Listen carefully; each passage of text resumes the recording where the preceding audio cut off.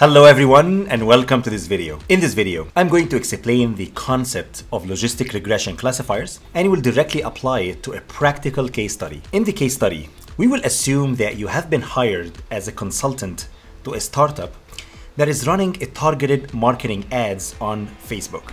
The company wanted to analyze customers' behavior by predicting which customer would possibly click on the ad. Customers' data, such as time spent on Facebook and their estimated salary, will be used to develop our predictive models. Logistic regression is used to predict binary outputs with two possible values, either 0 or 1. Simply put, logistic model outputs could be one of two classes: pass or fail, win or lose, healthy or sick. So let's get started with the case study. Alright, so let's get started with the logistic regression intuition first. Linear regression is used to predict outputs that are continuous. So for example, if I wanted to predict maybe the salary of an employee, for instance, or maybe I wanted to predict the stock price, for example, tomorrow, for instance. All these outputs are continuous outputs, and we can use simple linear regression to do that job for us. However, logistic regression is used to predict binary outputs that has two possible values, either 0 or 1. So logistic model outputs could be, again, as I mentioned, one of two classes, either win or lose, healthy or sick, and so on. So let's take a look at an example so I can illustrate the idea. Let's assume that I have this table here, and I wanted to develop a relationship between the number of hours of studying. Okay, so here I have the number of hours of studying that any students could do, and on the y-axis here I have the pass or fail. Okay. So simply put, if the students study for 1 hour, most likely they will fail. If they study for 1.5 hours, they will fail. 2 hours will fail. 3 hours, they will pass the exam. 3.25 hours, they actually gonna fail. And then 4 pass, 5 pass, and 6 pass as well. So if we decide to take that data, which is, again, we collected in the field, we collected data about many students, and we want to go ahead and print it out here or plot it out. So you will find that here I have every single data here are captured on that graph. So you will find that simply I have kind of two levels only. I have level 0 and I have level 1. That's all what it is. So if you try to fit these data points with a simple linear model like that, you will find that your model will actually fail dramatically, okay? Because the actual data is designed for, I would say, classification. You can't just go ahead and fit a straight line like that. The performance will be really poor. And that's why we have to kind of shift from just a basic linear regression models into what we call it logistic regression models, and try to capture that, like nonlinearity in there. So to do that, I can simply go ahead and do the logistic regression. So let's take a look at if you wanted to fit in a logistic regression model instead of a simple linear regression. So let's go ahead. We have our data again. And again, here we try to fit a linear model. It will not gonna work. And now we actually need to fit a logistic regression model that looks like that, okay? And if you actually do this, that will be perfect, because now the actual logistic regression curve is saturated. It just, it ranges between 0 and 1. And there are some values in between, maybe like 0.1, 0.2, 0.6, 0.8. So I have kind of, like different ranges of probability in between, but they saturate between 0 and 1. And that's basically what I'm looking for. Because again, I wanted to perform a classification task, basically. Okay, all right, so let's take a look at some math for the logistic regression. So as we mentioned, linear regression is not suitable to perform classification problems. And that's why we apply the logistic regression in general to do the classification for us. But if you actually take a look at the math behind the logistic regression, you will find that it actually started as a linear regression model, as just a simple linear regression model. So here I have the equation for the linear regression. Basically, it's an equation of a straight line, which simply the output y equals to b node plus b1 times x. And what we do is that we just apply a nonlinear function called the sigmoid function. We'll call it sigmoid activation function. And then we generate what we call the probability. So we say px equals to sigmoid of y, where y is represented by that straight line equation. So if you substitute with the equation in here, and the sigmoid is simply 1 over 1 plus e power minus y, if you substitute with y here, you will come up with the probability of x equals to 1 over 1 plus e power minus, and you put the straight line equation, which is b node plus b1x. And if you actually go ahead and print or plot that equation, you will come up with this orange line in here that tell me the logistic regression curve. And that's actually perfect to perform our classification task. Okay, all right. So the question is, okay, now I have actually a continuous output too. I actually don't have two classes. So what I could do here instead is I can simply say, okay, I'm going to select a threshold, and that threshold might be maybe like 0.5, for example. And any value that is below 1.5 and above 1.5 will be two different classes. So for example, I can have any value that is less than 0.5 that will be classified as class 0. Any value that is above 0.5 will be classified as class 1. And simply now I have a model that can do classification for me based on the outcome, based on the probability of the output. And then after I generate the probability, I can just apply a threshold that can tell me if I'm class 0 or class 1. That's all what it is. Okay, all right. So that's all what I have for the intuition lecture. Let's go ahead into the code and see how can we apply logistic regression to perform classification on an actual case study. Okay, all right.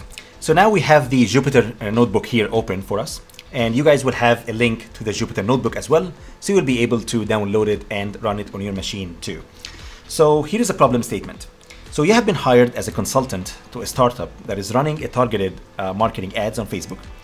And the company wanted to analyze customer behaviors by predicting which customer clicks on the advertisement based on their data. So we have the name of the customer, we have their email, we have the country, we have the time on Facebook, and we have the estimated salary as well. And these are simply the input to the model. And the output is simply just binary output, might be 1 or 0, that's all what it is. 1 indicates the customer has clicked on the ad, and 0 indicates that the customer did not click on the ad. Okay. So first, we are going to import our libraries and dataset, and we're going to import pandas as PD. Mainly pandas is used for data frame manipulation. We're going to import numpy as NP, and numpy is used for numerical analysis, and matplotlib and seaborn are primarily used for visualizations and data plotting as well. If you press Shift Enter, that should run the cell. You should find the cell here ran successfully, looks good.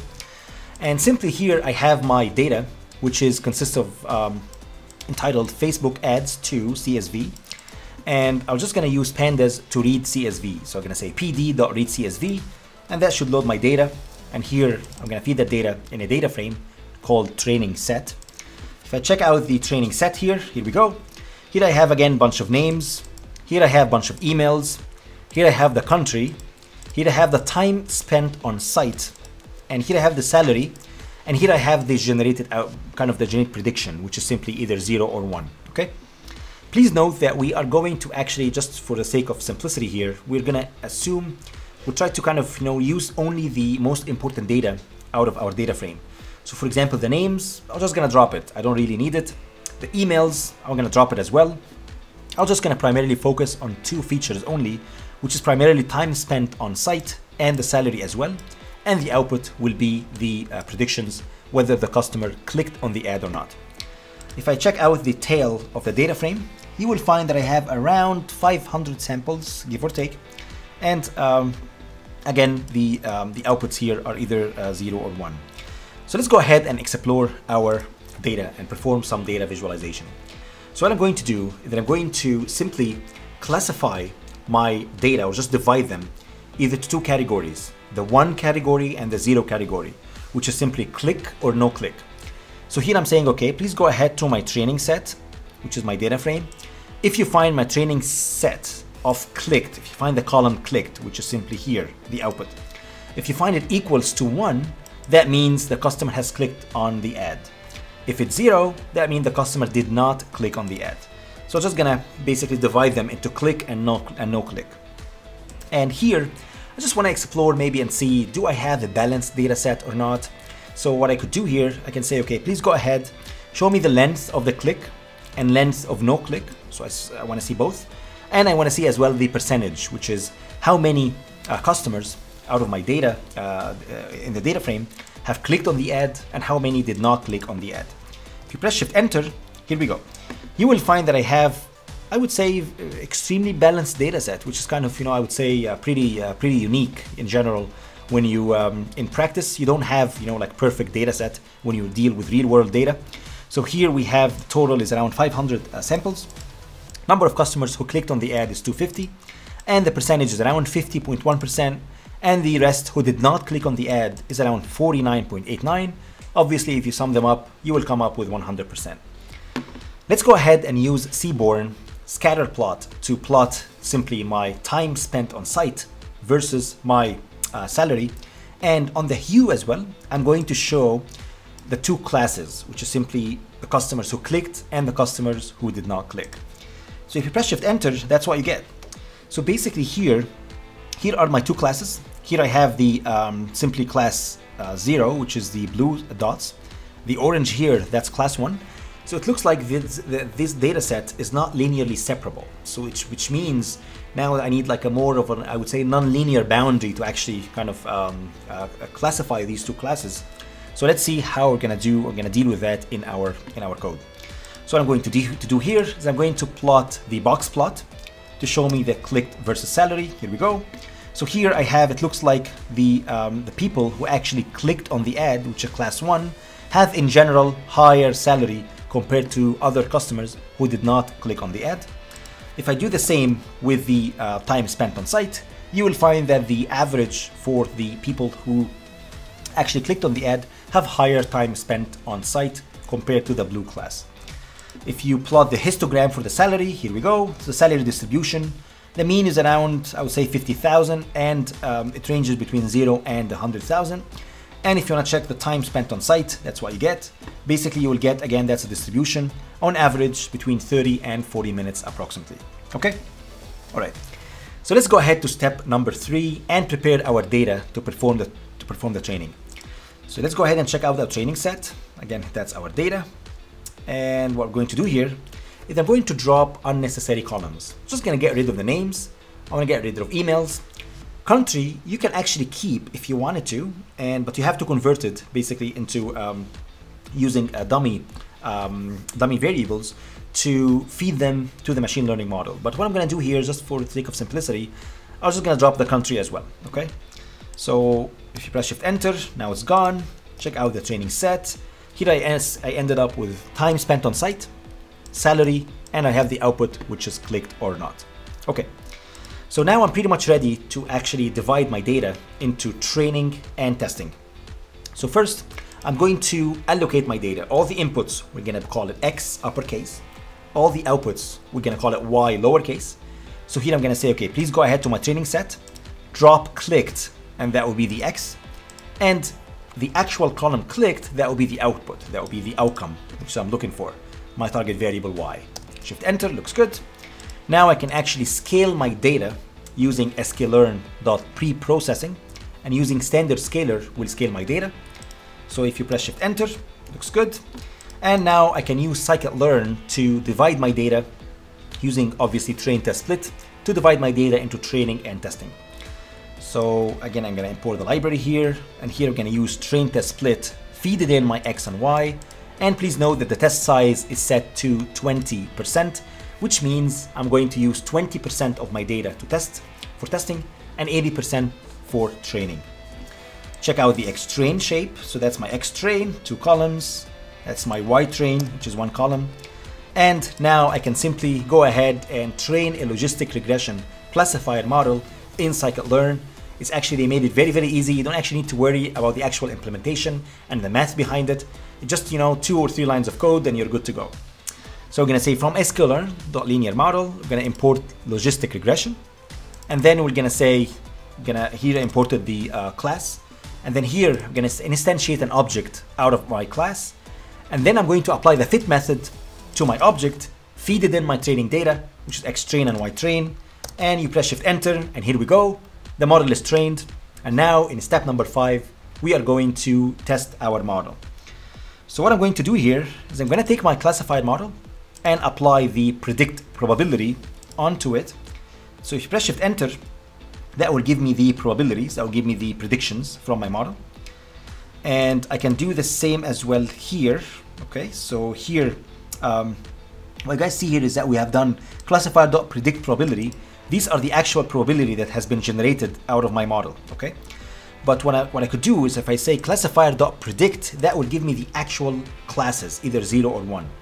So now I got a bunch of zeros and ones, and we actually have done that on the training data. What I need to do is I need to do that on the testing data as well. So here I'm gonna say, actually I'm gonna run that to check out the Y train, and I'm gonna say classifier.predict. I'm gonna feed it along xtest, that will give me Y predict test. And here I can simply plot the confusion matrix. So what I could do afterwards is that I could visualize the results simply by plotting the confusion matrix. It's just one kind of matrix that show us the performance of our classifier models. So simply I can say from sklearn.metrics, I'm going to import confusion matrix, and then we're going to say confusion matrix feed it along my Y test, which is simply my ground truth, versus my Y predict test, which is simply the model predictions coming out from my model. And if we use seaborn sns.heatmap, that will plot me the confusion matrix. And here I have 43 samples that have been correctly classified. These are the true positives. I have 43 samples that have been correctly classified. These are the true negatives. Here I have 5 and 9. These are the samples that have been misclassified by the model, which is, I would say, pretty good overall, given that we didn't do any hyperparameters tuning or any of that. We just used scikit-learn, and it was very straightforward. I can also print the classification report. So I can say from sklearn.metrics, I'm going to import classification report, and then we're going to print the classification report, and you find that we have reached average or total of around 86%, which is not bad. Precision of 0.83 on class 0, 0.9 on class 1, recall of 0.9 and 0.83, and F1 score, which is the harmonic mean between precision and recall, is around 0.86 and 0.86, which again, not bad, okay? The last step is that we are going to visualize the training and testing data set. I just wanted to see, okay, I want to print my original data points, and I wanted to print as well the boundary line that actually separate the two classes, and I want to see this basically visually. I just want to see like did my model actually classify the two classes correctly or not. So first I can simply here use a mesh grid, and that mesh grid will create just a mesh for my data, and I will be able to afterwards to plot the boundary line first. So if you run this cell, and if you actually check out the Y train shape and X train shape, and if you check out the X1 shape as well, here what we're doing is that we just wanted to print our trained classifier. I just want to see the actual boundary line between the two classes. So if you press Shift Enter, that's simply what you get. So here I have my two classes, the blue class, and here I have the pink class, and that's my straight line in here. So what I could do right now is I can simply print the actual dots, which is the ground truth, which is actually the actual data, the training data that I had, on top of this. So here I plotted only the boundary. Here I'm only plotting the actual training points, and here I'm going to put them on top of each other. Okay. So let's go ahead and print that. Shift Enter. Here we go. So that's again my original data points. So if I print this and this on top of each other, that's what you do. That's what we're doing here. If you press Shift Enter, here we go. You will find that simply that's my boundary, and all the points, all these points have been correctly classified. All the blue points on the pink side, these have been misclassified, and on the other hand, the vice versa too. So all the points that are pink on the blue side, these points have been misclassified as well. And you can do as well the same for the testing data. So that's again my results. And these are the samples that have been wrongly classified or misclassified. And the blue dots here, these are the point samples that have been misclassified as well, or classified as a class 0, but they were belonging to the class number 1. So that's it. That's all what I have for this case study. I hope you guys enjoyed it. If you like this video, please hit like and subscribe to my channel for more videos.